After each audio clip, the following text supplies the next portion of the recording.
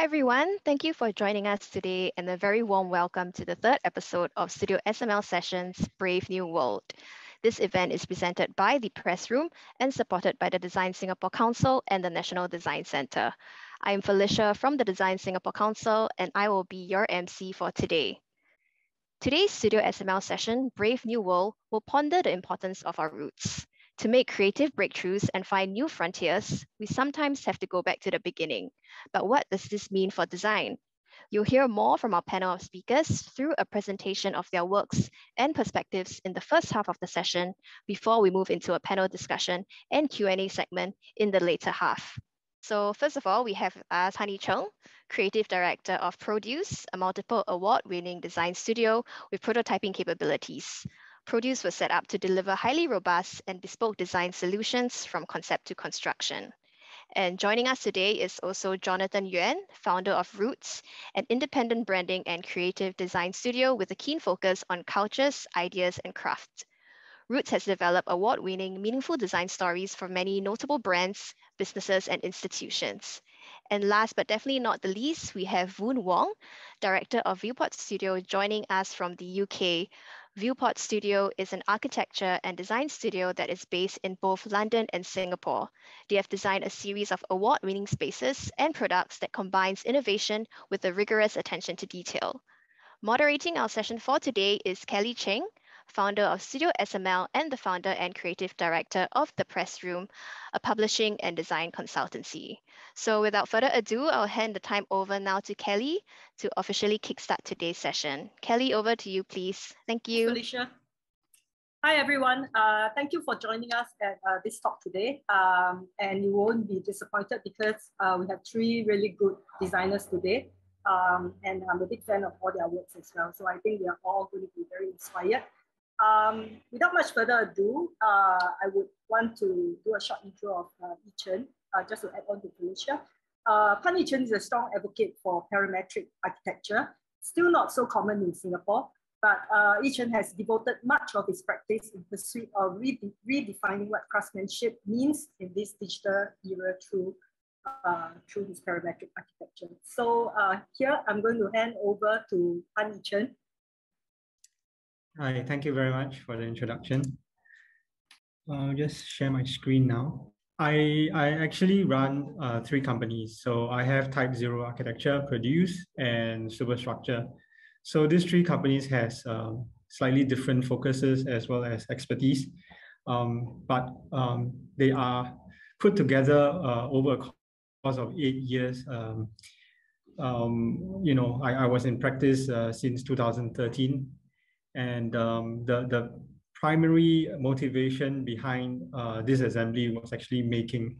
So right at the beginning, I wanted to design and make. So having a really nice workshop to experiment in was something that I wanted to do for my studio, to model after a school environment where we could simply just go downstairs and test out our ideas in the workshop. So in 2013, Produce occupied half a workshop area, and with our design studio on the second floor, we got hold of a CNC machine and a laser cutter. And there began our journey for design and make. Gradually, we managed to grow, and in 2017, we decided to make the workshop a separate entity, and I collaborated and partnered up with Emily from Panalock to start Superstructure. And Superstructure concentrates on doing digital fabrication and unique installations. We are into, I think, the third year of our operations, and we are getting hold of a 3D printer, a large one, as well as looking forward to have our first robot this year.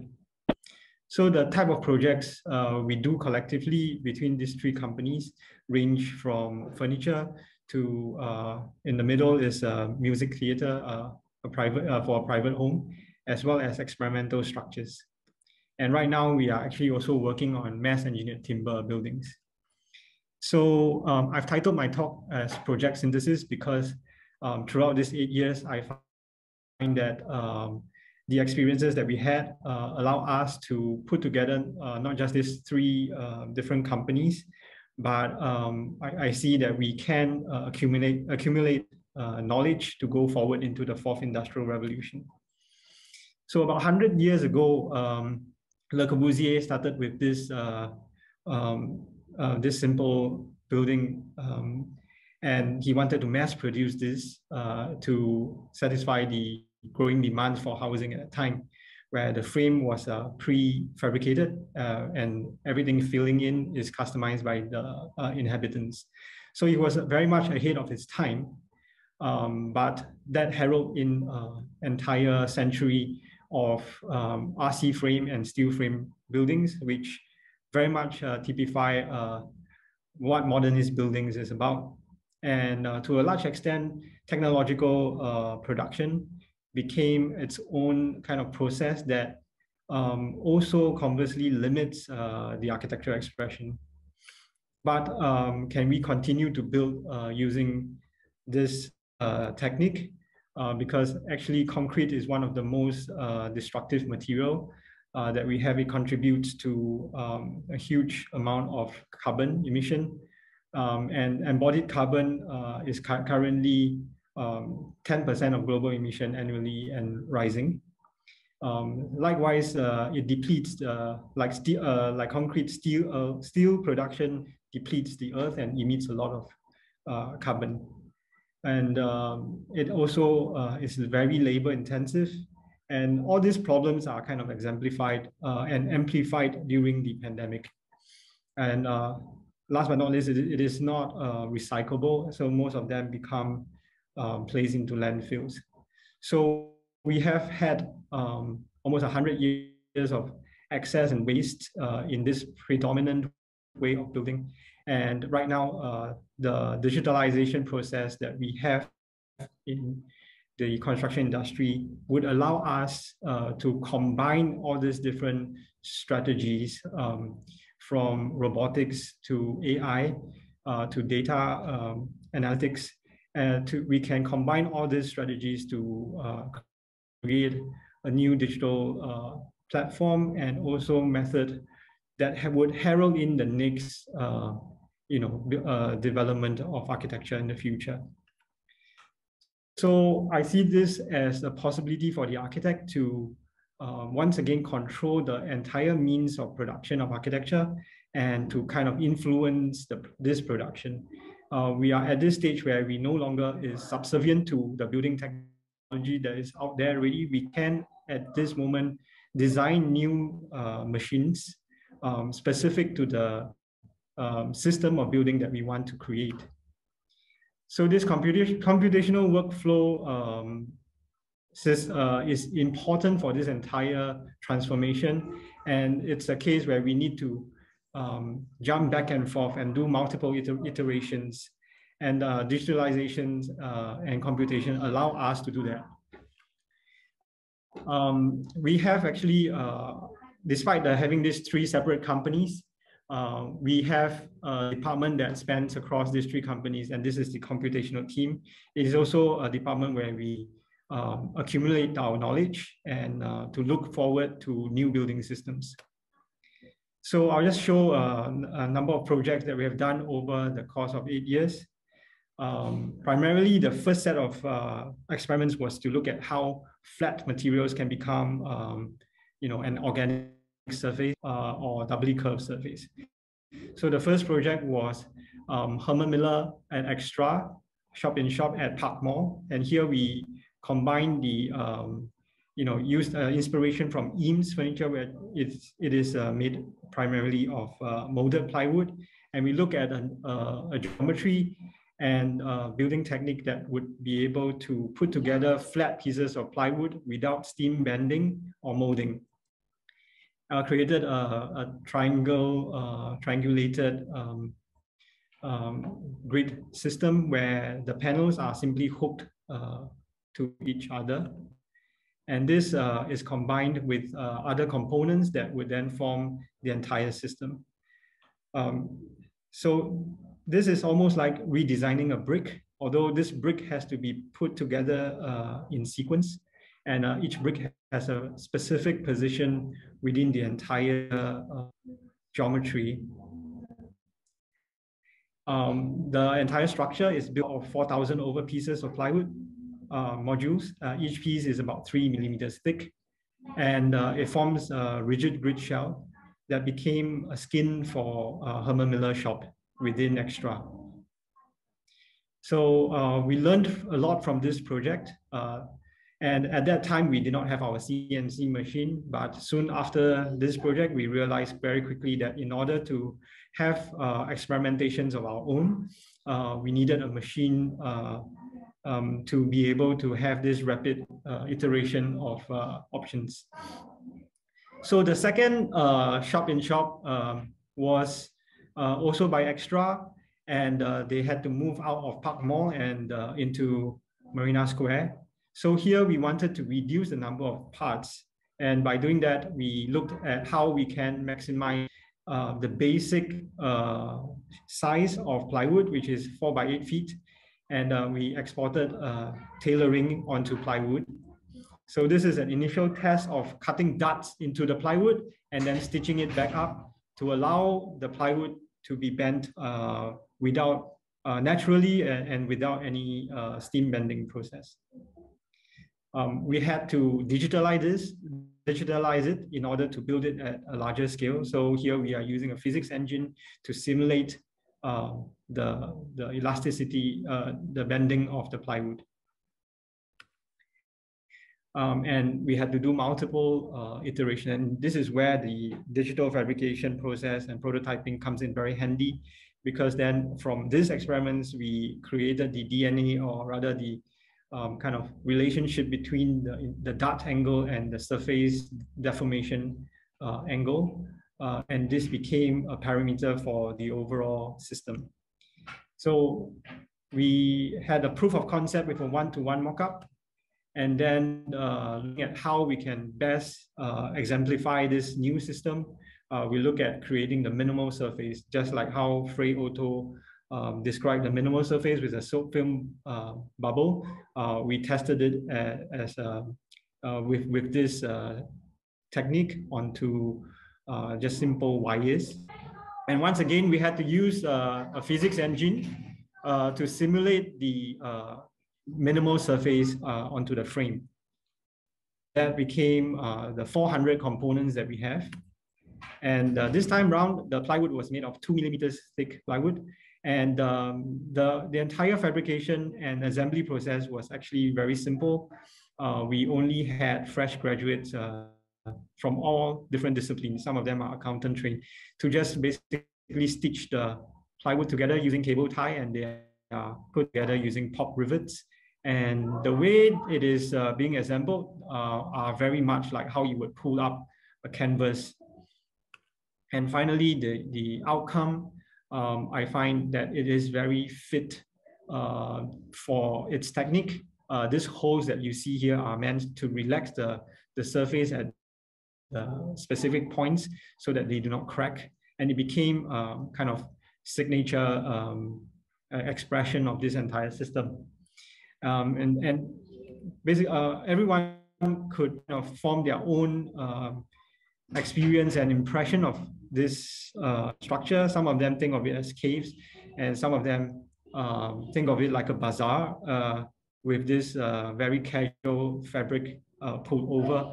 But I think the main important point is that they learn a lot more about Herman Miller and the early Eames furniture through this process of experimentation.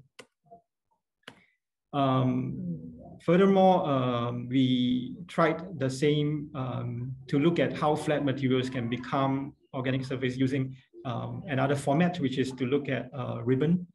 And here it's a collaboration with Formica, and we use the laminate, Formica laminate, to reinforce plywood. Again, it's 3 millimeters thick, but because it is cut in strip, it allows for a torsion to a certain degree. And here we created almost like a basket structure that is calculated using a gravitational model. And at the end of the project, 2 weeks long exhibition, I load tested it myself. And it is interesting that to build this 10 meters wide structure and 5 meters tall structure, we only utilized 1 pallet of material when we finally demolished it. So this shows digital processes can drastically reduce the amount of material we use as we design. So the next set of experimentation is to look at how we can reduce complex surfaces into simple panels, flat panels, so that it's easier for fabrication. And so here we look at masonry vaults and vault structure. And this iteration, this was for an office, and the structure is like a scroll that is going through the office, creating different spaces for different departments within the office. So it becomes an office that's open plan, yet there are kind of spaces for different cells within this office. As a triangulated panel structure, we wanted to use something that is developed finger joint. In this case, they are compressed together using bolt and nut. And they align the different panels together. So it's actually very easy to put together. And the entire process was cut using our 5-axis CNC machine. And then they are pre-assembled in strips. And the assembly process simply is to put the strips together by bolting. So because the edges are all calculated specific to how the overall topology will perform, they simply fall into shape to form the arch. And the other good thing is that we can pre-plan a lot of services. In here on the right, you see lights being already planned within the structure. And we also kind of dovetail the sprinkler installation as we produce the panels. Finally, it is a structure that is sound absorbent. We clad the underneath with acoustic felt and other side with overall length. It is almost paper thin. It's overall 40 millimeters thick and kind of more than 50 meters long. And following that, we started to look at hexagonal grid system to form a vault. And this was for a entertainment space within a private home. Right now, we are into the 3rd or 4th iterations of this system. And we are able to kind of already supply them as a building system and product for any space. So given the space, we can easily recreate a grid shell, a vault using our script, and they will break them down into its component parts, which we will then also have the milling information already input and ready for production. So likewise, we always do the dry installation, and this is used to communicate to the installers and the builder how this whole system works. So this beats any drawings, and they communicate best in terms of translating drawing to form. That is a demonstration. So here we have all the cells before they are finished. So they are filled with rock wool. And then during the rendering we have and the final build. So with the digital process, we are already looking at a digital twin before anything goes on site. Going up the scale in this panelization idea, we receive a call from a music hall project in the Middle East, and they are using acoustic panel fabricator from Ireland, engaged by this Irish company to calculate and break this organic surface into component parts. So here we used our geometrical analysis to then look at what is the most efficient way to lay them out so that we have minimum milling. So these circles that you see here are the minimum milling that we need to do to make the curved surface. And we even calculated how the veneer will be laid onto these doubly curved surfaces. And finally, this is the process during installation. And we start to see that our products are no longer a physical installation, but more and more it is a digital file that can be exported to any part of the world. And if they share the same machine that we have, we actually then speak the same language in terms of fabrication. One of our main ambition here is to drive the whole transformation into mass engineered timber buildings. And so in 2019, we started experimenting with reconstituted timber with a company called One Wood. And here we started looking at prefabricated standard panels that can then replace RC concrete panels. So on the left, there's a one-way slab, and on the right, it is a two-way slab. We wanted to reduce the amount of material used here, and at the same time using fast-growing plantation timber that we can find in the region. We can then further our research to look at mass customized bespoke structures where the column positions can freely be moved during the design process, and the waffles will reorganize accordingly. So in 2019, we did this simple experiment at Art Expo at Marina Bay Sands. And we recently just completed our proof of concept with DesignSingapore Good Design Research Grant. And right now we are looking forward to further this experimentation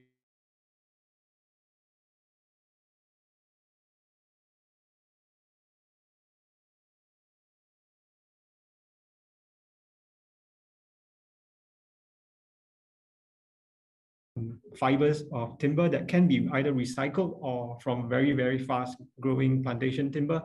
The harvest time is less than 7 years, and they can then be pressed together with all these cavities to reduce weight, but also to put in services like lighting and water pipes. So we are currently conducting a series of tests to look at how it performs structurally. And then we will, in time, get the certification that is compatible with the EU code. So just to conclude, I think with the fourth industrial revolution, we have a few change in terms of how a mindset change. We need to concept of construction, changing to fabrication, in which things are built offsite within controlled environment where waste is drastically reduced and pollution drastically reduced. It is more efficient and safe. And then we need to start looking at building as a product where all its component parts are fitted together, just like in the automobile industry. This is important to create better efficiency and productivity in the entire building industry. And finally, we need to propose as much as possible these new technologies whenever there's an opportunity. So throughout these few years, we have been proposing, for example, concrete printing technologies together with MET structures in some of our competitions. And finally, hopefully by then we can kind of really ask this question, like how Louis Kahn asked the brick, what does the brick want to be? In this case, what will the building system become? And what is the greatest potential that we can yield from a new building system created? Thank you very much. Thank you, Yi Cheng. Let us now welcome Jonathan Yuen, founder of Roots, to join us on screen, please. Hello, hi, everyone. Thanks for your time. I'm Jonathan. So I'm a graphic designer, and I run an independent design studio called Roots, specializing in creative directions, branding, and graphic design. So basically what I do or what we do is that we consult and help businesses, brands to kind of like strategize and have creative directions for their businesses, for their brands, for their communications. And then we work out branding system expressions to kind of like move forward the directions. And then how we kind of like work out all these things is through the craft of graphic design. So basically that is kind of like what we do in the studio. Yeah. So as a graphic designer, my role in a short way is that I convey ideas and informations, and I facilitate this role primarily through designing visual language. Basically, is designing visual forms and visual elements to kind of express all these ideas that we conceptualize for the project. So I mean, I've been in this industry for like a decade plus. So doing all this visual language designing is actually what I enjoy most doing. Yeah. So this is just a kind of like overview of the past works that we have done over a decade. You can see that we work with clients big and small. From the biggest, we have like during the SG Bicentennial with the Prime Minister Office, to smaller projects like book designs, work with individual artists, etc. So for each of these projects, we try very hard to kind of have like designing a distinct visual language for the project itself.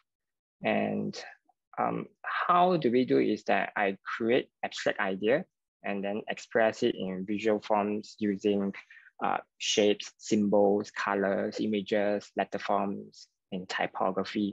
So all these, when you put it together, it kind of constitute the visual language of the design. So like idea that like an idea that all these visual language trying to express, I feel that good visual language has to be relevant and meaningful.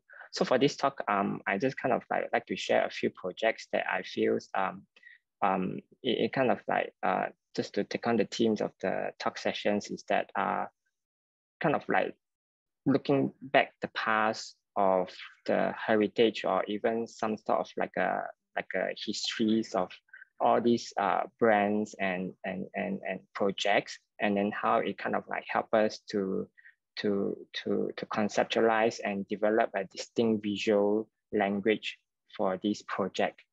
Yeah. So one of the first project that I would like to share is the SG Bicentennial project. It's 2 to 3 years ago that run nationwide. So this is, we actually is the brand agency working with JWT and under JWT Consortium. So they kind of invited us to be the brand agency to work with them on this campaign. And so for us is that we work directly with the Prime Minister Office. And for SG Bicentennial, if just to give you a bit of a background information, it's a national commemoration campaign to celebrate the 700 years histories of Singapore.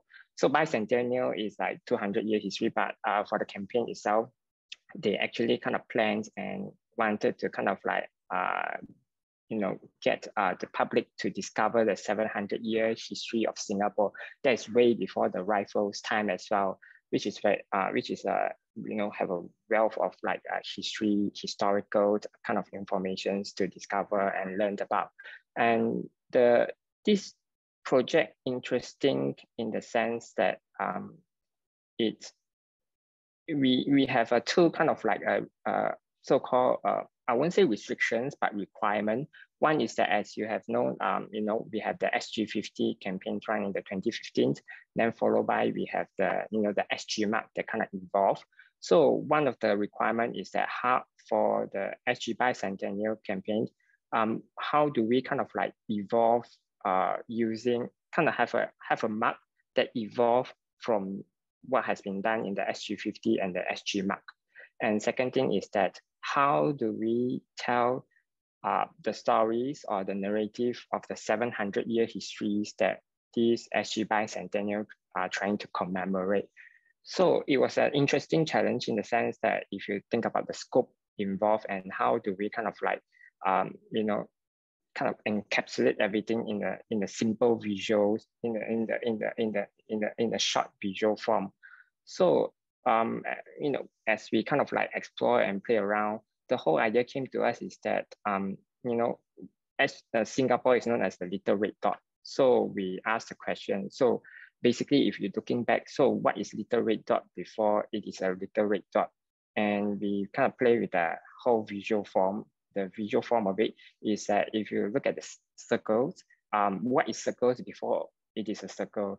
So if you kind of like play with mathematics and even a bit of drawings and stuff like that, you'll know that, if you take a square and you add enough sides to it, it becomes a hexagon and it becomes an octagon. And eventually it forms enough sides that it approximates into enough line segments that it almost looks like a circle when you look far enough. So it kind of gives us an idea. It's almost like a diamond in the rough kind of a process. So we sort of like, conceptualize a 7 poly shapes that shows the progressions of how the circle came about, how the little red dot came about. And of course, along the way, each of the progressions is also has a story, a narrative to it. As in the beginning, it's just a simple octagon, following the coins.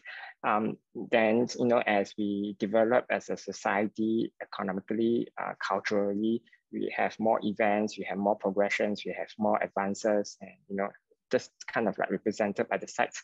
Then eventually it comes to what we known as the modern society of Singapore.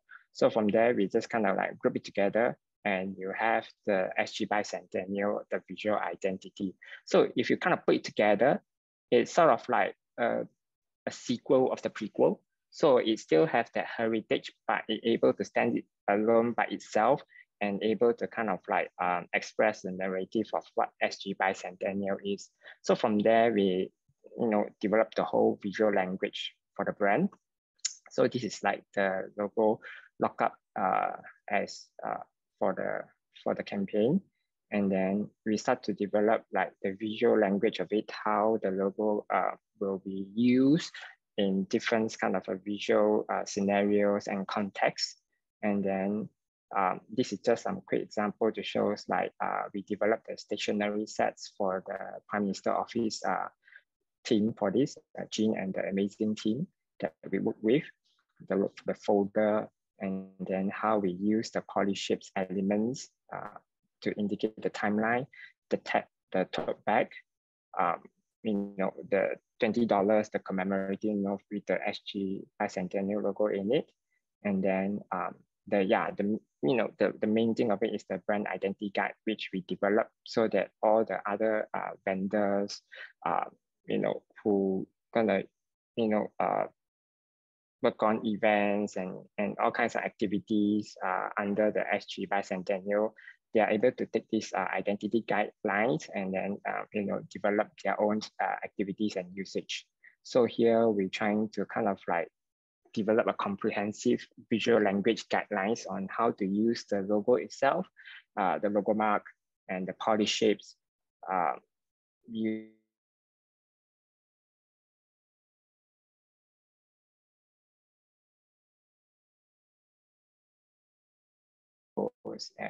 the colors for the logo and the typography. Yeah. So sometimes we also like to work with long-standing brands because brands that is been around have a lot of heritage and history, which we find is a rich source of inspirations and materials when we work on projects with them. So Lee & Brothers is one of those brands that we consider ourselves fortunate to work with. Actually, they have been, for those who are not aware of Lee & Brothers, they are famous for their traditional otah, nasi lemak, and all the anchovies and peanuts, and you can see their food kiosks in all the major malls and different places. So they actually came to us to engage us that they actually kind of forward thinking in the sense that they're trying to take the traditional otah as we all know and love, I think most people love otta, came to this otta, and they trying to kind of push it in a new direction, in the sense that they're trying to kind of like use otta as a base ingredient to kind of express it in a more modern cuisine techniques. So think of like otta burger, otta fries, otta Reuben rolls, etc. So because Levy and Brothers are known to be like, the classic otta, so they try not to dilute the brand, but create a new sub-brands out of it, and then to kind of like take a new take on the otta itself. So they came to us, we collaborate, we're trying to kind of like help them to define the creative directions, how we can go about it. So luckily they decided to name the new brand called otta. And it's sort of like basically the problem is just solve it by itself. So for otta, we basically take what we love about otta and we translate into a simple modern form. So basically otta, as you see in the long shape form, that it kind of like reminds you visually immediately like what otta is. And from there, we kind of like, in a very simple way, otta, you see those traditional otta, they usually grill, they have a lot of otta in the grill sets. So we're trying to create that sort of like a visual memory and create a more graphic visual language motif out of it. And from there, we also help them coin the slogan, fresh take on the classics. And we use this bright, very spicy kind of like neon orangey colors against the banana leaves, the green, to kind of like create a very, how to say, a classic, but also kind of like a bit of a contemporary flavor sort of color palette to the visuals. And then this is just a quick look of the whole packaging set. So from there, we have like the nasi lemak with different flavors of otta. And then this is the packaging sets. So we have like, so we're trying to take this simple otta kind of like a visual identity. We created a motif as a base of the visual language. And then we use it on all the packagings and the paper bags and stuff like that. But we also try not to just plastic all over, but we wanted to kind of like make sure that wherever it is applied, it's applied with a purpose, with some thoughts like why are we applying it and how does it relevance to the packaging itself. So here we have like a nine little kind of like circles is to indicate the 9 different content, that the ingredients that is in the nasi lemak pack itself. And then this also translates to the burger. So this is like the otta burger, which is very good. And then yeah, we have the burger shapes on it. And then these are the paper wrap, and then the paper bag itself. So we also help them kind of like design this custom otta packaging. So when people order the otta, like the scallop otta, like the salmon otta, which is completely new, and all this pack is designs for takeaway. And we use the motif, as you can see, there's a cut hole. So because otta, they kind of like, they kind of like serve it hot. So there's a lot of steam. So some of the things that we're trying to solve is to make sure that there's a venting hole for the packaging. And then, have the usual, the ikan bilis and the ikan bilis peanuts and the sambal chili, following the same visual language for the brands in the new packaging. So apparently, the ikan bilis and the ikan bilis peanut in these colors are very popular with all the aunties. They've been selling very well for for otta and Levy and Brothers. So Levy and Brothers are actually using the packaging itself in Levy and Brothers. Yeah, so you can actually find it in all their food kiosks. Yeah. So this is just some closer look on the packaging and how we apply the motif. And this is the ikan bilis, peanuts, and the anchovies packaging. Yeah. So I'm often trying to find opportunities to actually have work with Chinese typography in the project as well. And this one actually came at the right time when Edwin from Super Mama came and engaged us, like, would you like to collaborate with them to design a visual identity for their new label, Nanyang Porcelain? And, how can we say no? So for Nanyang Porcelains is that I actually, once I get the brief is, we really wanted to incorporate Chinese typography in it for Nanyang, it's like Southern China, Southeast Asia, but then we all have our roots from the Chinese immigrants, from China and stuff like that.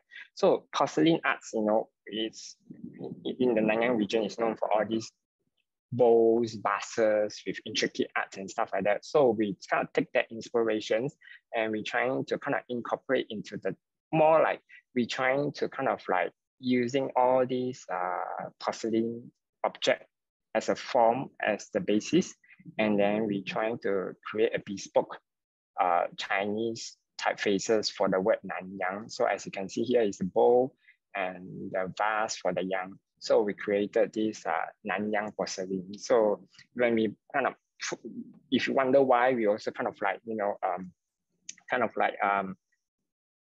like have these irregular steps to the Nanyang porcelain. It's also kind of feel like trying to break that very typical logo kind of lines to it.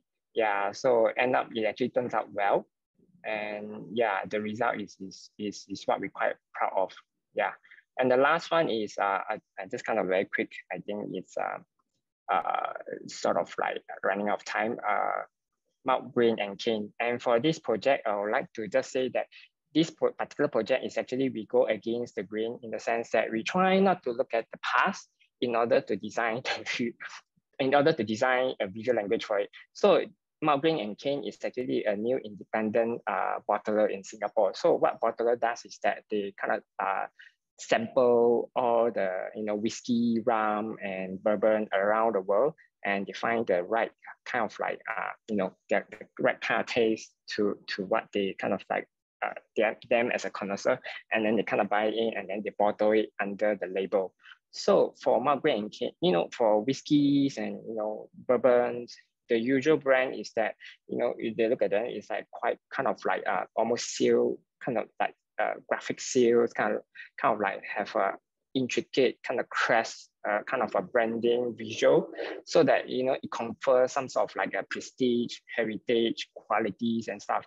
But for Mount Grain and Cane, we decided to not do that. So what we do is that we basically take the name, which is very nice by our client markers, is that Mount Grain and Cane, basically the basic ingredients for whiskey, bourbon, and rum. And we're trying to create a modern graphic interpretations of it. So you can see the malt, which is the malt, and the grain is the sort of like shapes, and then the crane, which is the sugar cane. Sorry. So from there, we just create a simple, modern looking identity. And from here, we developed the whole visual language for it. We wanted it to kind of like, simple yet sophisticated, and also kind of like confer a certain quality. So this is the packaging that we designed for Mount Grain and Cane year one's first bottle. Yeah, and then very quick run through. So we actually work with our clients quite a long time on all the print treatments and stuff like that to kind of like get it right. And then from there, the visual language that we developed, we put it in the wrapping papers, name cards, and then this is year one bottle 2, and then the carton boxes, and even the sealing tape, and then the visuals, the tote bag, and then the digital catalog that we developed for them for the year one bottles, the foundation years, and then an entire visual language we're trying to kind of like capture and develop it as a branding guidelines for our client as well. Yeah, you can see here the color palettes and then the typography. Yeah, so basically, thanks for your time. As Felicia mentioned earlier, we're a multidisciplinary practice. We work in different scales and different kind of across different disciplines, from architecture to interiors to product design to furniture. And the projects I'm showing today are kind of they're kind of ideal projects for us because they're emblematic of what we hope to do, in a sense that they involve all different kind of the different kind of skill sets in the office, and we draw on all the different kind of backgrounds and different kind of training that the people in the office have had. They are both of them for the Virgin group of companies. Virgin Atlantic, as you know, was started by Richard Branson. It's an airline company based in the UK. In 2008, we were at that point, our sort of portfolio up to that point in time was basically sort of private residential architecture and interiors. And we wanted to vary our diet of work a little bit. So we sent out portfolios to a few commercial companies. One of them was Virgin Atlantic, and to our surprise, they called us back. And we thought that initially that they would ask us to do one of their airport lounges, because that seems like the most kind of closest in terms of our experience and relevance. But to our surprise, they called us to look at, they gave us a test brief basically to look at the future of flight. So, and with the aim of eventually working on their sort of the aircraft cabin. So that was tremendously exciting. And so we set about sort of, I mean, I think the thing about the Virgin group of companies, they're very kind of heavy on process and research, what they call the discovery phase. And we set about sort of trying to research what was the future of flight, what was the future of luxury. And bear in mind, this is in 2008. So, you know, a lot of these things I'm talking about now are now commonplace and, you know, we take for granted. But at the time, these ideas were just coming into being. So we realized that, or we discovered that the old idea of luxuries were being replaced by new ideas of, you know, sort of the old ideas of material luxury were being replaced by the ideas of kind of unique experiences, of knowledge, of intellectual challenge. And we kind of thought about how we might incorporate these into the Virgin aircraft cabin. We were also asked to look at visual references, and we looked at the work of Erwin Hauer, which we like a lot, Antoni Gaudí, Pierre Paulin, Noguchi, Palazuelo, and also, you know, natural phenomenon like the Northern Lights. And what we realized with these images that we've been looking at is they're all kind of interpretations of natural phenomenon, and they are to do with light, most of them.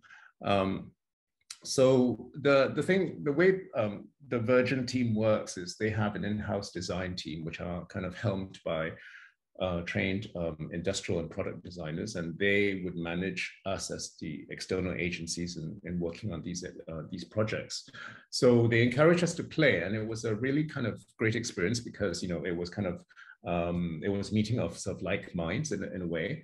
And they encouraged us to play and explore these kind of different kind of ideas of how to bring light into the cabin, of how to kind of, you know, both artificial light as well as natural light.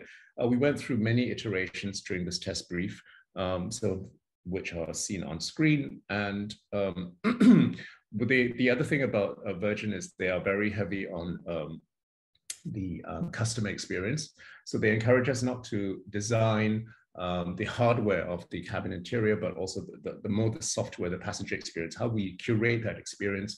So we set about kind of discovering how the light conditions change, the sightline changes during the time of a flight, how the activity changes, both in terms of, you know, convivial activities and more cocoon-like activities, how the interactions between crew and passenger would take place at different times of the flight. So we did a series of diagrams, and then we came up, and then also the main kind of focal point of the cabin interior for us in terms of the brief was was their bar. So the thing about Virgin Atlantic planes is that they have a bar for the business class passengers. So this bar is, they already have a bar sort of, you know, in the previous iterations of the aircraft. So we were asked to come up with a new iteration. So the one that came before us was the traditional kind of U-shaped bar where the barman would stand, or the crew member would stand behind the U-shape, and then there would be 5 or 6 sort of bar stools where passengers would sit around. So we wanted to sort of upend that. We wanted to challenge that, and we wanted to kind of come up with a bar that was more kind of interactive, that was a little bit looser in terms of back of house, front of house relationship. And then also it would sort of, allow people to use the bar in different ways. So you could sit at the bar, or you could perch, or you could sort of walk around or stand around. These are some very early sort of concepts. So finally, after having kind of passed that test brief, we were given the actual commission to work on the bar. So this is the plan of the final product. So you come in through these doors, and then the bar is arranged at a diagonal so that it appears longer, or there is also the possibility of fitting in more space. You can sort of sit at the bar stool.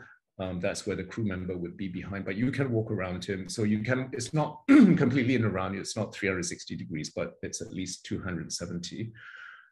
You can also perch at these kind of areas here, or you could, stand around here. And then these 2 little triangles are sort of what we call monuments, which contain storage for, spirits as well as magazines. So it's very much a piece of mini architecture because it is a cabin within the cabin. It's kind of this wraparound structure, which kind of peels round to form the bar surface. And then, this is just kind of a quick video to show you the different kind of iterations that we went through. And it was a very long process. It took about 3 or 4 years. So it starts with sort of these computer models of how we would sort of accommodate the storage as well as light within these kind of the peels of this skin. And then where there's a peel, the texture might change, or there might be light inserted in where there's a break in the surface as well. And then, we also sort of went from, sort of these computer models to physical models. So it started out as kind of half scale card models in our office. And then it went to the kind of the aircraft hangar where we would install kind of full scale models. The images will come up in a sec of the models.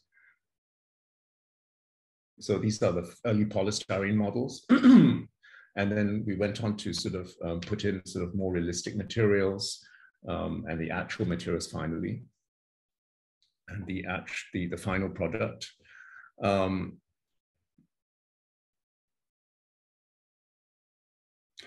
So some final images of the bar itself. So these are the 3 kind of bar stools on the left-hand side, and then you see the peel of the bar structure kind of going overhead, and where there's a break, there's the light. Where there's light, or there's kind of accommodation for glasses, etc. And because it is a plane, every single millimeter counted. So where there is accommodation given over to glasses, for instance, and then you take away some. I mean, there isn't a spare kind of square centimeter or cubic centimeter in this structure. Glasses storage. And that's the back of the bar where the crew member would stand. So as you can see, it's kind of quite nicely finished. So there is no messiness or anything like that. So it is a presentable part of the experience as well. These are the perches that I mentioned earlier. So you can perch, and be part of that sort of convivial environment. A couple of years later, we had the opportunity of working with the Virgin Group again. And this time, as you know, Richard Branson, he's one of the billionaires in this world who is in that space race. And he set up a company called Virgin Galactic with the idea of, doing commercial flights into space. And currently they're based out of Spaceport America, which is in the New Mexico desert. It's a building designed by Norman Foster. It's a circular building, but with a sort of little bit of an earthworks kind of tail. So you enter through here, through this kind of curtain-clad tunnel, and then you actually go down in level as well. And then you come up until you kind of finally enter this kind of circular building. And the building is split into three parts. So the first part would be the kind of admin and offices, the middle part, the hangar for the spacecraft, and then the final part will be the public area of the building, which is it comprises the lounge, the offices, as well as the training center, and that's a fully glazed facade, which faces the runway, which is this kind of straight piece of tarmac here. So our brief was to look at the lounge as well as the offices. We were asked to do the offices later. So that's the pie, that is the segment of the circular building. You enter through this kind of walkway, which we call the Astro Walk. So this is where you come into the space from the rest of the building. And it's also where the astronauts, I mean, the people who sort of pay to go on these flights are called astronauts. So this is where the astronauts would sort of go through to before they embark onto the spacecraft beyond here.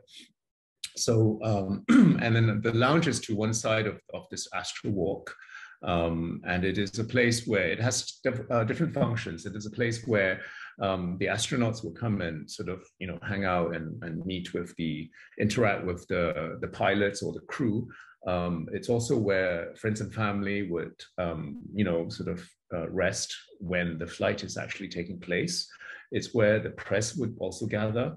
And during non-flight days, because the flight doesn't take place every day, non-flight days, the people who work in that building, they use it as their cantinas and the extended living room, basically. So there is a food kind of facility here. So there is a pantry or servery, which is connected to the main kitchen, and then the rest is kind of like a open plan space.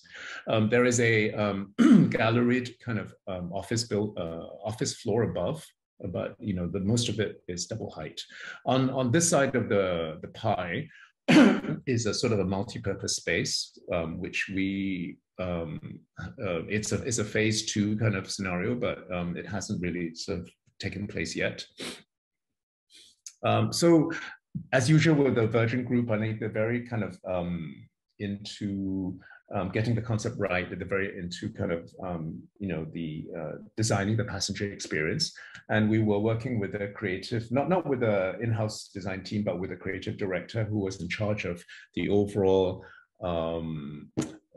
ideas of so the overall kind of visuals of the things like the lounge, obviously, and then also the uniforms, the spacecraft. So he has an overview of the entire passenger journey. So, excuse me. So what was important was, we had to identify very early on where our sort of lounge sat in that journey. So, it's obviously the sort of the flexion point or the fulcrum, as one transitions from Earth to space. And then, and then also we were taking cues from the actual building because, Norman Foster's building also had that sense of transition as you entered the sort of the building from this kind of curtain-clad tunnel into the actual building, and then you emerge into this kind of very light, fully glazed space finally. So, we wanted our space to also have that sense of transition, of that sense of progression in terms of opacities, in terms of texture, in terms of the light environment. These are some of the sort of expansion of these images, of these ideas of the materials and textures and colors for, I think what was important was for us not to replicate this kind of sense of being in space, because, there's no point trying to replicate it on Earth when you're about to sort of go into space itself. So we wanted to celebrate the idea that you are actually on Mother Earth. But being on Mother Earth has kind of different kind of, there's a temperature, there's a range of temperature of being very, very kind of, dense and very warm to something much more ethereal and much lighter. but it's still it's still very much off the earth. And also because the space had to kind of accommodate different people at different points in time, and also different days and different types of people. We also wanted to kind of map out how this servery and the served and serving spaces would work in that area, in the open plan space. So we were mapping out how these would affect different kind of passenger or circulation flows, and then whether it's a sort of focal point concept for the serving space, or it's a sort of more like a field where it's a little bit more scattered. Some early kind of studies into how seating might work, whether it's whether it's convivial seating, whether it's more individual seating, or whether it has a focal point in the middle here. We also did light studies because the sun in that part of New Mexico is very, very strong, especially very early in the morning. So we just wanted to, sort of make sure there were no surprises in terms of, glare and stuff like that. And also light studies in terms of the evening.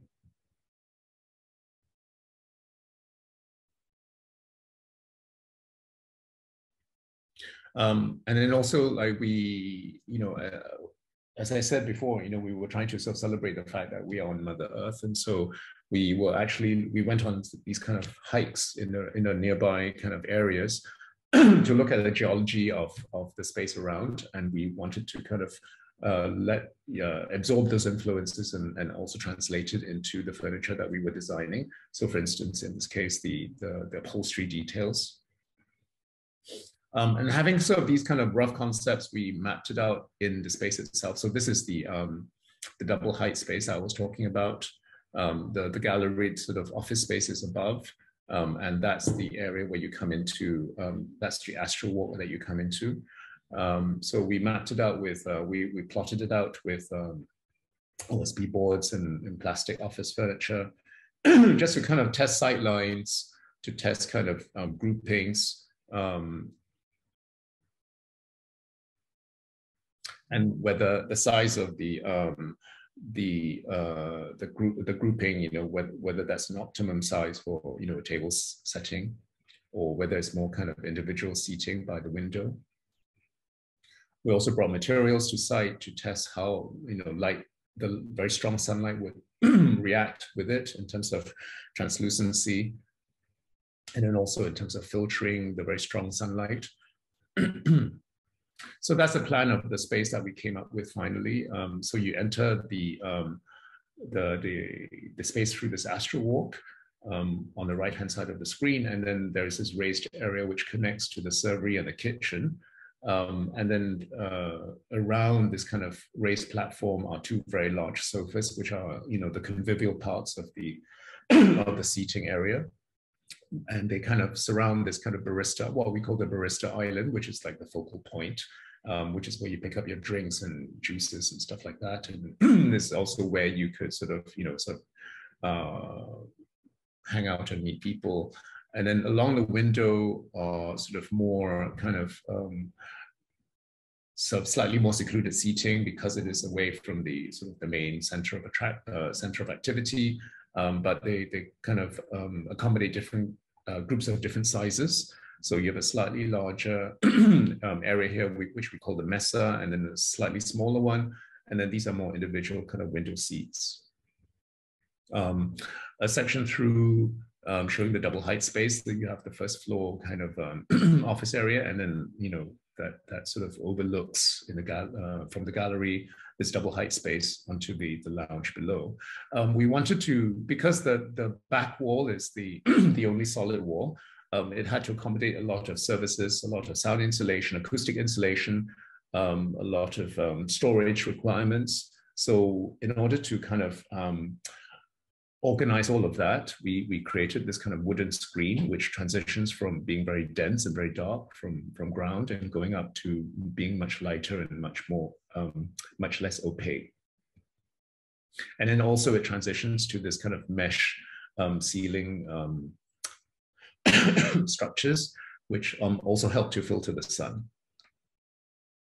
A section through the galleried kind of lounge, as well as the office above. So these are some kind of site photos. You see the Barista Island in the foreground, and then you have the sort of two large sofas on here and here. Look, a view down the Astro Walk, and you have these kind of tilted mirrors above. I'll explain why in a little while. A Barista Island in the middle of the space, and then the timber slats also become the balustrades at the top. And this is we lined the Astro Walk with these kind of interactive or touch-sensitive LED screens. So the video content can be changed, and then during a flight, for example, when the astronauts walk down towards their flight, it could leave footprints in the sand, for instance, blah blah blah. But during the flight itself, it could also be they could also project the information on the flight in real time, so that friends and family can see it on that sort of reflected mirror. Some views of the final space.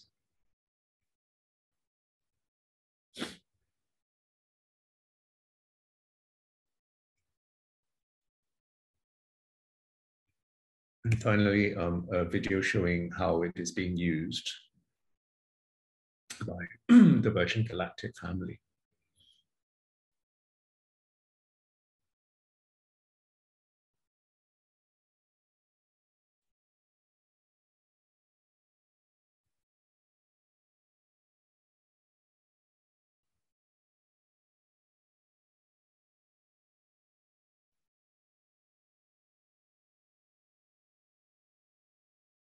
So these are some views of the office above that we designed as well.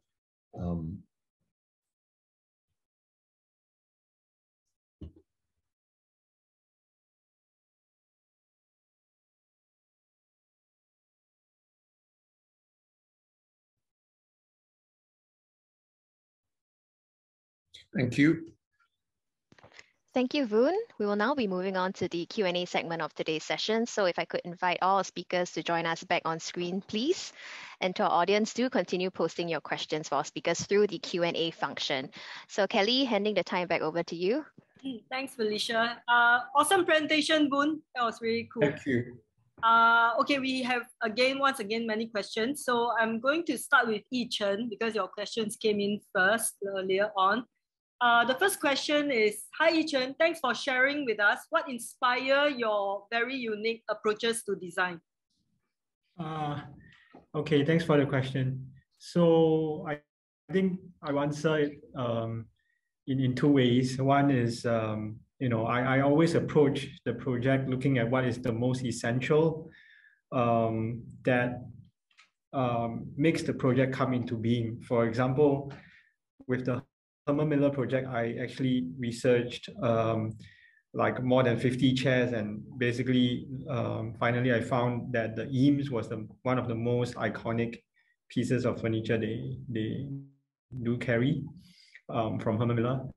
And then I started looking at how the molded plywood got introduced into the whole furniture design language, and they were kind of inspired by leg spleens that were used to support fractured legs during Second World War, and they imported that technique into furniture. So that became the kind of inspiration, for example, for this project. Likewise, I look for maybe like what would be the most essential or the kind of deep structure within a situation when I approach any project. And most of the time, this gives me some kind of inspiration. The second thing is it's more selfish. It's more like I wanted to continue practicing and doing research at the same time. So there should be a continuity in my projects from project to project. So I ask, what are the questions that I would like answered in the next project when it comes along. So I would then propose solutions that would enrich or kind of further the ongoing research that my studio has. So I think Yeah, I think most of the time it's balance between the two, because most of my research come from paid projects. And that's how I think we can accumulate knowledge as we go along in practice. Yeah. Thank you, Yi Cheng. Next question I will shoot to Jonathan. Jonathan, how do you manage the sensitivities when working on projects that hold a lot of cultural weight, heritage, and meaning? And how do you balance that with creative ideas? Okay. Thanks for the questions. I think it is something that for every project that we actually kind of like make sure that we do is that whatever creative ideas or even our approach to designs and whatever we're trying to do, trying to push the envelope and stuff, it should always in the service of our clients, our project, in service to the subject, to our clients, to what we're trying to solve. So in a sense is that whatever we're trying to push and what we're trying to kind of do like out of the box, or like trying to be creative and explore in the ways that has been done. But if it doesn't work for that project, in the sense that it doesn't fulfill what we're trying to achieve for it, then I don't think it works. So it's always that kind of like benchmark, or at least the skills is kind of like help us to kind of like rein in terms of how we approach the project without going overboard. Yeah. And most of the time is our client is the best litmus test. Like, when we're trying some, crazy kind of like creative directions, and our clients like, I'm not too sure. Then we know that we are not striking in the right ways, or we are just kind of speak in our own way without actually trying to solve the problem in the right way. Yeah. Hope that kind of answer your question. Okay, thanks, Jonathan. Okay, Voon, here's one for you. The question goes, hi, Voon. Where do you start when designing such futuristic projects like the spaceport, or things that haven't been done before?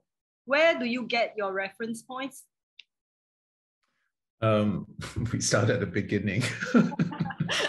I think, for example, like the spaceport project, we were helped by the Virgin Galactic team, in the sense that they allowed us time to really do a lot of kind of research and to do a lot of kind of work up front in terms of concept work. And I think that was very important. So we spent many months kind of discussing with the creative director about the concept, excuse me, of the around the space before we actually put any sort of designs or sort of make any lines on paper.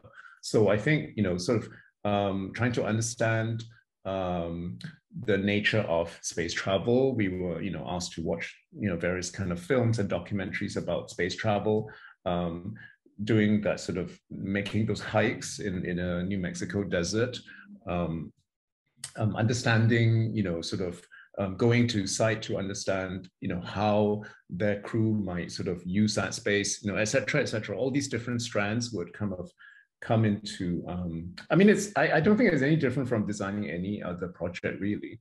It's just like the program is a little bit different from what we normally do. Okay, thank you. I hope that answers the question. Yi Cheng, I have a question for you. So because you are you're very experimental and do quite a lot of this computational parametric architecture, does form follow function apply in this sort of exploration? Not really. I mean, I think form in my mind follows a certain purpose rather than function. Purpose has a more encompassing definition. So it's not so much the utilitarian function that we are after, but purpose suggests a larger narrative that can be used to look into context, and sometimes they go beyond the immediate context. In this case, the context that I may want to look at could be the fourth industrial revolution, for example. But I do then think that yeah, form in a way, when I think of it from a purpose point of view, allows me to better argue for the existence of either a method or the actual outcome itself. At the end of the day, I think most of the time the form is where the physical form, the object is a result of the process. And I most of the time would argue for the existence of the process to take place before the final image that appears after that. Yeah, I don't know if that answers your question. Okay, thanks. Maybe I pose the same question to Voon, since it's a very architectural question to always ask whether we should subscribe to form follows function. So Voon, how much of your work subscribe to this idea of form follows function, or do you think that the existence of a more conceptual narrative is more important as a driver for your design? I guess I'm quite old school. So form follows function for me. I mean, I know that lots of different approaches, but for us, I think form follows function, and then also I think through working with the Virgin Group, I think what is kind of quite important is also the user experience. So designing the experience of the end user is also quite that's what we've learned from working with companies like that. So it's the function in a way is kind of a little bit more articulated in a sense, because it is not so because it's a little bit more complex. So I think that always is the sort of the determinant of the form for us. Okay, thanks. Jonathan, so I'm going to take this same question a little bit to you. So for graphic designers, usually we prescribe to form following content. So I think for branding, usually we can have a story and all that to follow. But how about when it comes to things like designing, let's just say a brochure, a book, how do you prescribe that kind of a solution, or you don't? I would say so far the kind of how we kind of like have our creative process is always for every project, even like designing just a book or something, we always want to make sure that there's a certain idea that we want to kind of have, like whether the idea is like how we wanted the book to be flipped, and then there's this particular tactile experience that kind of like create a narrative to understand a bit more of the content, etc. So the form is always, I guess, in the service of idea. Yeah, we always have to we always insist and emphasize internally that we always should have some form of ideas, or at least actually like Yi Cheng say, a purpose, like why are we doing this? And then the form, which is a craft, the graphic design, the visual language, is all to express this idea. Yeah, so I'm not sure like, is it like form follow functions, but more like I would say form follow the ideas of what we are trying to do. Yeah. Okay, thank you. Okay, here's a question for all three of you from Yuen, this person called Yuen Lam. Hello all, thank you so much to the speakers. I guess this is a more generic question to everyone. In today's world, where the dissemination of information and data for public use is of increasing importance to national health and security, how can design teams create works that reach across generations to communicate increasingly more complex issues and data sets? Very hard to answer. Shall we start with maybe Voon, since you're the more experienced of the three? Oh my God. I'm still trying to process the question.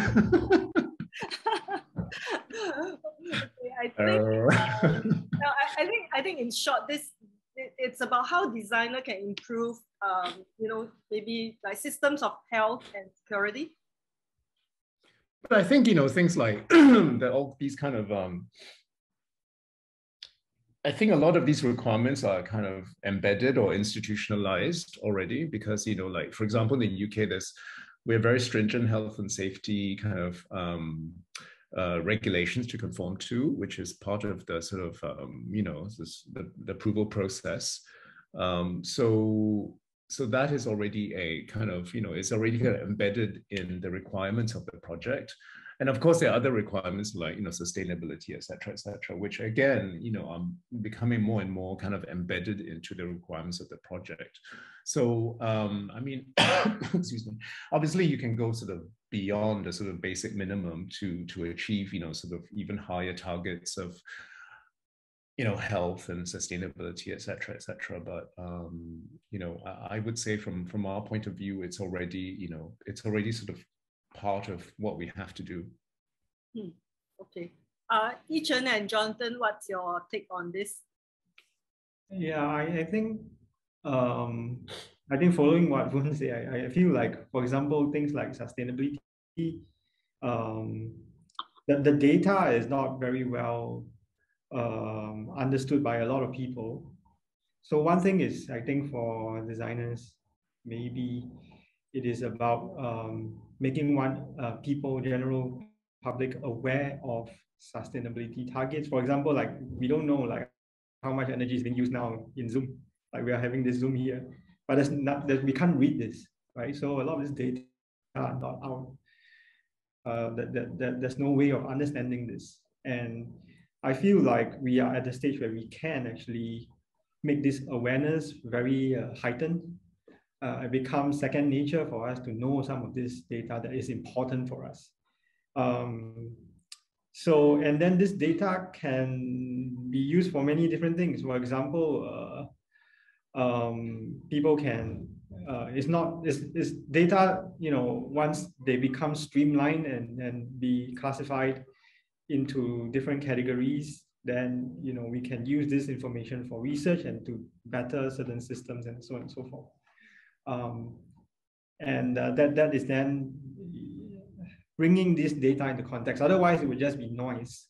Like for example, we are still not clear how we count carbon emission. For example, there's so much data out there, and a lot of it. That the tax on it is increasing, though. Yeah, exactly. Yeah. So. So I think it's streamlining it and then making it digestible and making it part of the awareness is the immediate step forward. Okay. I don't know. Yeah. Jonathan, do you want to add on to this? If I understand the question correctly, like how design team create work across generations to communicate increasingly more complex issues and data set.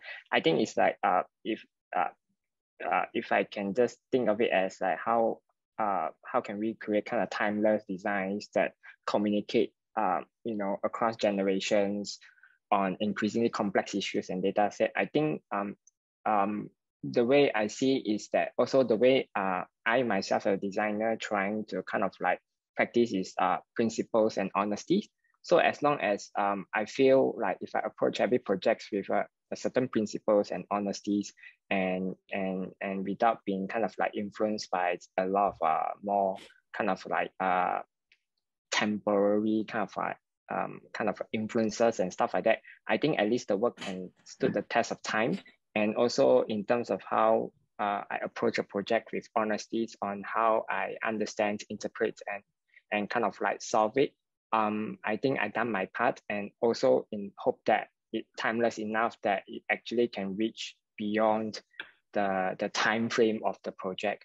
Yeah, it's just how we look back at all these classic work, like from architecture, furniture, graphic design, visual designs, art, all these work that I think all the designers and artists itself, I think they approach it with a certain honesty, whether to themselves or to the subject they are working on.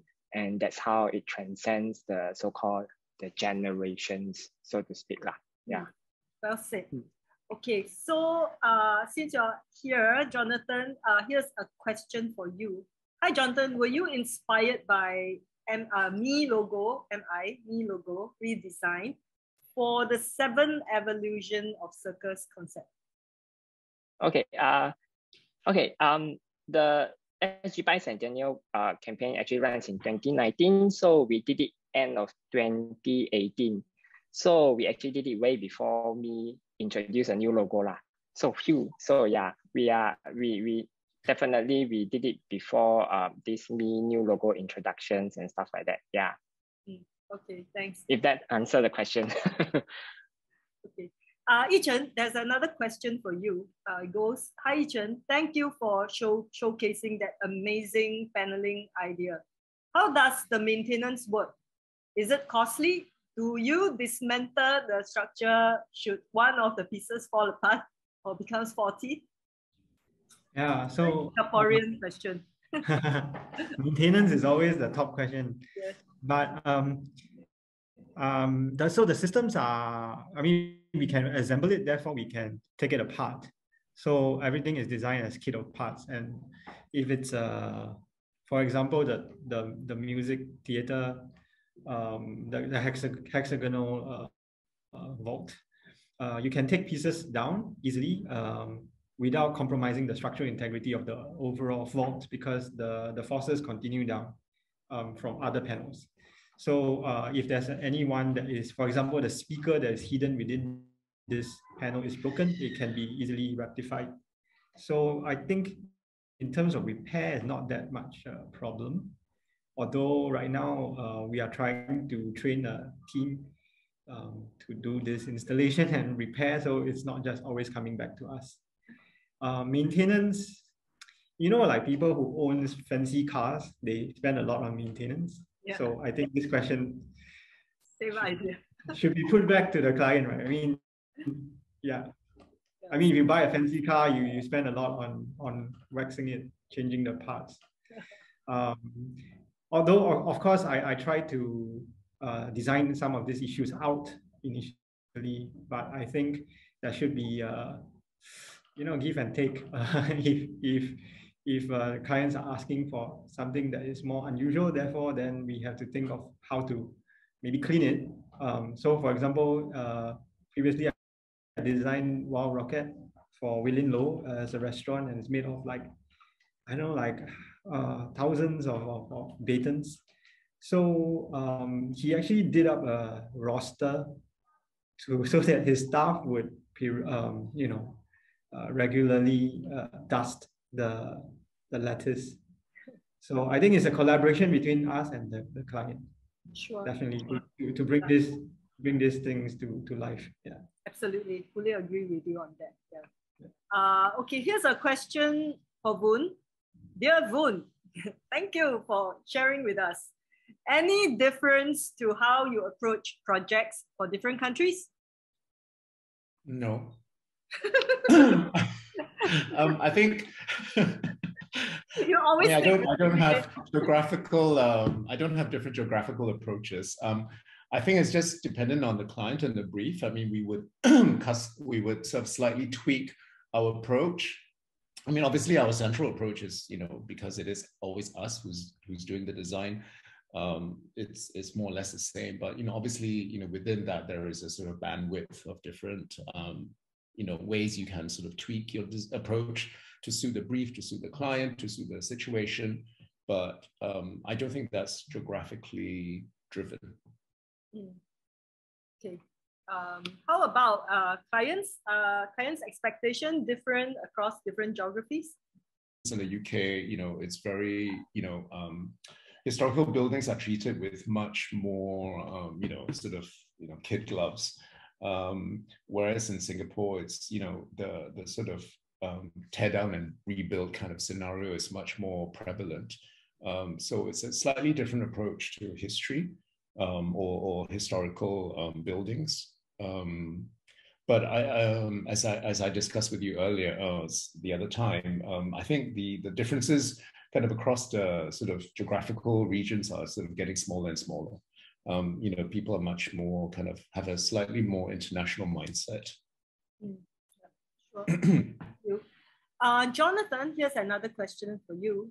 It goes, hello, Mr. Yuen. I know you've worked with many brands that have traditional roots. As a designer who works with Chinese typography and traditional aesthetics, which you can have a lot of detail, how do you reconcile that with the modern image a lot of brands portray now? Do you ever feel it detracts from the traditional aesthetics? Sincerely, a big fan. Whoa. Yeah, thanks for the questions. I think one of the things that we always do when it comes to like, if let's say we are working with a long-standing brands, and then a certain projects that require us to kind of like express certain part of it in a more kind of like modern context. I guess the word is the context. So we're trying to kind of like put context into what we are trying to do, and then how to reconcile it based on context. So for example, sometimes like for example, the Otta project, for us is that, you know, Otta is kind of like, it's a traditional food. And then, you know, when we look around, like all kinds of like branding and graphic design that's been done for Otta, and then we look at it and then we see like, does it feel like it's something that if we kind of put it out now, that it will be relevant, or at least it kind of like able to kind of like speak to younger generations from now to 5-10 years on. So how do we kind of like, you know, approach it in such that we doesn't lose the heritage, but then we are still able to kind of like move it forward. So these are the kind of context that we kind of put it in and then trying to solve it. Yeah, in the sense that, yeah, if that makes sense to the questions. Yeah. I hope the person who asked is happy with that. There's another question for you. Okay. So I think this person was referring to your Otta packaging. It says, the packaging looks compelling. Do you consider materials, sources, waste, and reduction of material use in your design process? Okay. I will honestly answer this question is that no, because the entire packaging manufacturing kind of like process was handled by the client. So our client actually has their own manufacturing partners and stuff like that, kind of like handles all the, in terms of the type of paper used and how it be manufactured and stuff. So we just kind of came in to work with them in terms of the design. But I can understand the question in terms of like doing packaging design, do we you know, we have to kind of consider the waste and you know, the kind of paper that we use, like, is it the type that, you know, acid-free or like, you know, certifications and stuff like that. So ultimately it really depends per project. Like most of the time, the kind of packaging work that we work on, usually we work closely with clients, and there is a certain restrictions in terms of budgets and stuff like that. So we try our best to be, you know, as green or like, you know, as sounds good as possible. But ultimately, it still depends on a lot of factors to kind of like make it work lah. Yeah, if that's kind of answer the question. Okay, yeah. Thank you. Okay, here's a question for all three panelists. The question goes, how do the panelists address diversity in one, work, and second, in teams? So again, maybe we start with Voon.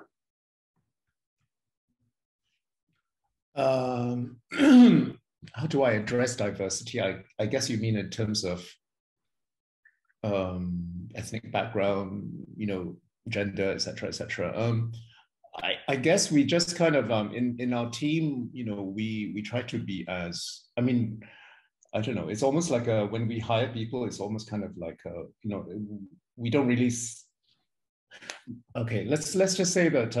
But I think there are some companies that hire. They have a certain quota of, say, you know, someone from an ethnic minority. They have to hire, blah blah blah. You know, we don't really take that approach. I mean, I think we almost kind of have a blindfold kind of over our eyes when we hire someone, because we just look at the portfolio, and if that person is suitable, we hire that person. I think, you know, whether, I mean, I'm the kind of ethnic minority in my team, so I take that box.